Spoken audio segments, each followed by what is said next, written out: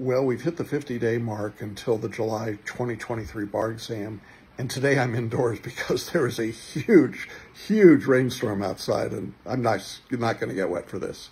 In any event, I wanted to talk today about the idea of self-sabotage.